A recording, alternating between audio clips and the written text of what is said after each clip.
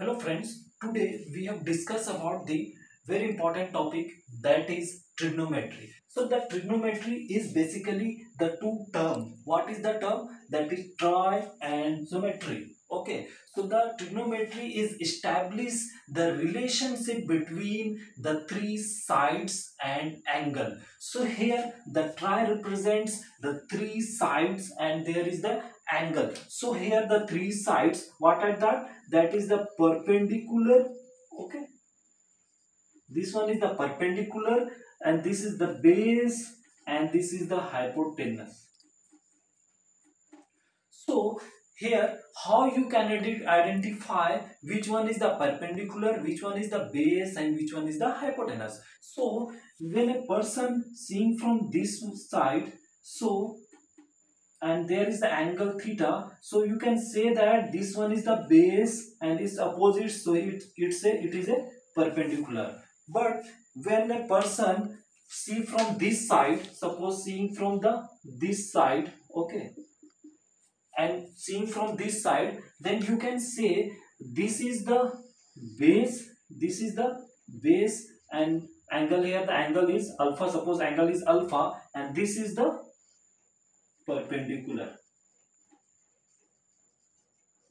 for that case. Okay, so this is the main thing, is that when the three sides and the angle, okay, is considered, that is the tri and geometry. Okay, so here what about the PBP and HHB? So here the sine theta is equal to the perpendicular upon hypotenuse. Okay, and the cos theta is equal to base upon hypotenuse, and the tan theta is equal to perpendicular upon base. But just opposite, the cot theta is equal to 1 upon tan theta. So what is the value of 1 upon tan theta? So you can write 1 upon the value of tan theta is P by B, that is perpendicular by base. So you can see P by B and that is B by P, just opposite of the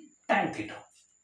So here the what is the value of sec theta and cosec theta? So you can easily write the value of sec theta is opposite of cos theta. Okay, so you can put the value here, that is h upon b, the value of sec theta.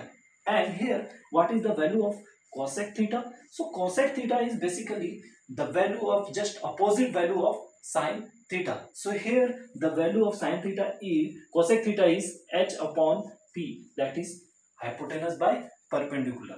Okay, this is the value. So here the one important topic, according to the Pythagoras theorem, you should know about what is the value of hypotenuse. Okay, so hypotenuse, here, so what is the value of hypotenuse? Suppose this is the perpendicular, this is the base and this is the hypotenuse. So how should know? The hypotenuse is equal to root over of p square plus b square, according to the Pythagoras theorem. So now we have to move to the topic, that is geometry. So here in this case there are the four quadrant. So this is the first, second, third, fourth. Okay, they are the fourth quadrant. When we move from this side, that is the value is gives the positive. When move from this side, what is the value is gives, it gives the positive.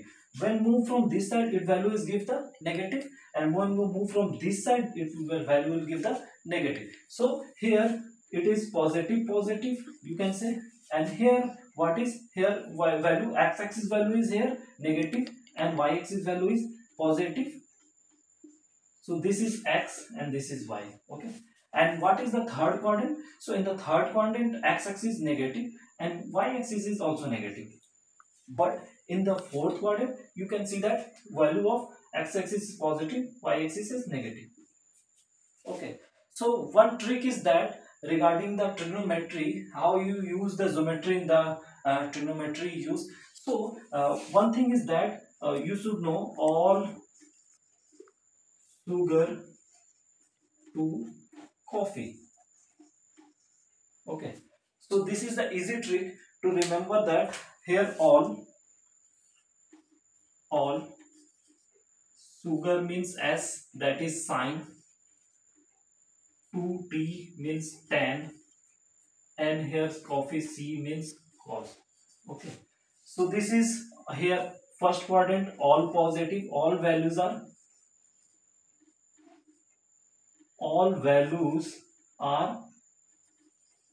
positive.